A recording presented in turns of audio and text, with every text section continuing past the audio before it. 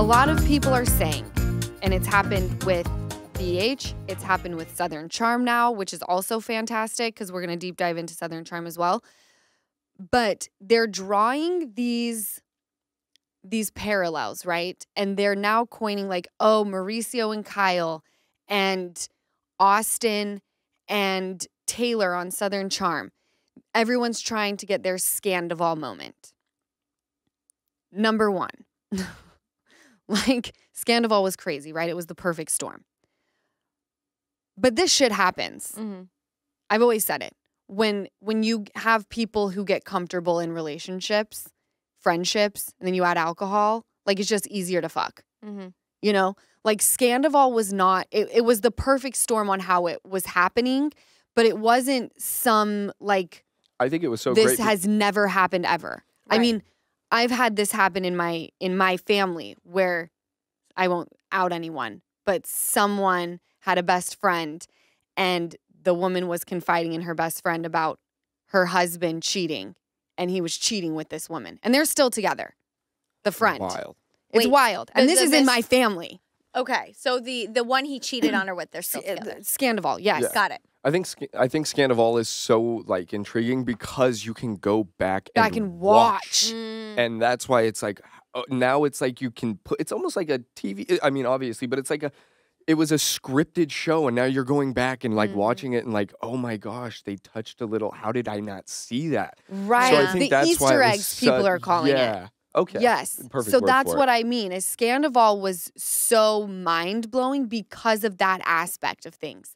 And it happened while our show was only mid-season. So you knew the outcome and then got to watch with us all of these crazy moments of us putting things together and not really knowing if it was real or not, and then it coming out. So it was the perfect storm. However, people on the internet are so crazy that they think that all of these shows, even Carl and Lindsay from Winter or Summer House, everyone's saying all these other shows are trying to get their Scandoval moment. You guys, people cheat, people break up. Scandoval was not the first, and it certainly will not be the last. But also I saw that people are saying Kyle's interview look, where she's in red, her first one, red cutouts, that she's trying to lean further into her Scandoval moment. And that's where I'm like, okay, you guys, we got to stop. Yeah. We got to stop. Ariana didn't invent the red cutout dress. She certainly did not invent the cheating, being cheated on. All right? Yeah. Like, at some point, we got to reel it in. I mean, even when I went to Vanderpump Dogs Gala and wore that cutout dress, everyone was like, you're trying to copy Ariana. Actually, that was my reunion dress look. And I wasn't able to wear it anymore. That's actually what really happened. And I just had the dress and was like, where the fuck am I ever going to wear this? So I guess to the gala. Mm-hmm. When am I supposed to wear it to the Brent Shapiro Foundation? Tits out. No! Like, literally, it's so crazy to see people online go so wild over, like, you're trying to recreate something. You're trying to recreate Scandoval off of a fucking interview look with some cutouts. Like, no one's ever worn cutout anything before Scandoval. Have I gone mad? No. It's Have I gone insane? Someone please tell me. No, the story made me yawn of how crazy people are. You're not crazy. I yawned over it. Trying, yeah. No. No. Jessica's looking at me like, shut the fuck up. You're going to get written about. No, she's mind-numbed from the story as well of these people, and I'm yawning. No, but I really. don't think, no, you're not crazy. No. I think people like to stretch for stuff, What's and it's just the stretching? the elastigirling to these assumptions. Reaching. Oh, the my God. reaching is beyond. I was balls deep in Southern Charm this weekend. Okay, so I need to watch Southern Charm because I've heard forever it's so good. I do like it. You do? So she told me, she was like, hey, can Fantastic. you, just so we can talk about it. So I watched 2 episodes just to have an idea. Yeah. FYI, don't know names yet. Okay. Getting there. Okay, makes making sense. Making my cheat sheet, but I actually really, really enjoy it. Really? Yeah, the people are like, I like all of the cast, like really? all of the Okay, I'm gonna watch. I don't know why I'm acting shocked. I've heard it's fantastic. Okay, so everyone is saying that this storyline that's going on. So we have Shep, who was dating Taylor. Okay. We have Austin, Are you who making is dating Olivia. a Venn We should put a diagram? whiteboard. I These know, guys, we really should. besties.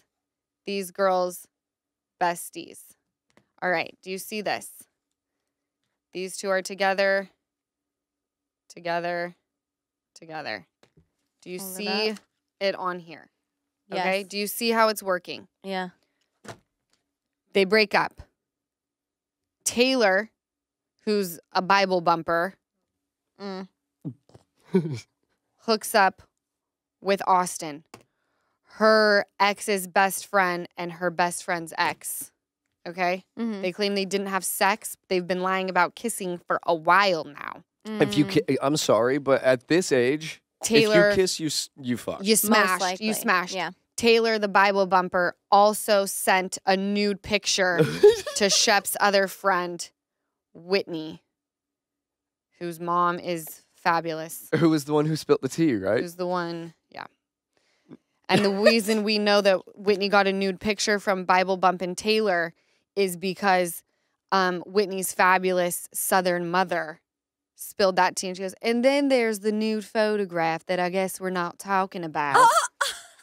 And Taylor tries to tell Shep, because Shep calls her on it and says, you sent a nude picture. She goes, you couldn't see anything. It was dark. Couldn't see anything. They sit down at the table. Shep says, we squashed it. Taylor's like, yeah, everyone, you couldn't see anything that I sent to Whitney. That did happen, but you couldn't see anything. My girl fucking Madison LaCroix, hot as fuck, goes, I saw your tits and your vagina. And she's like this. Bible Bumper's like, fuck.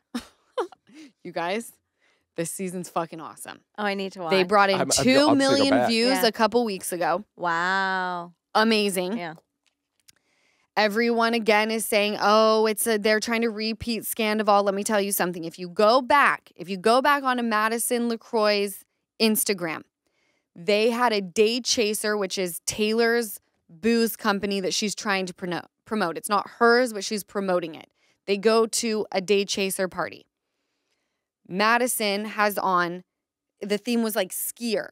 She has on a black headband, cute sunglasses, black little jacket.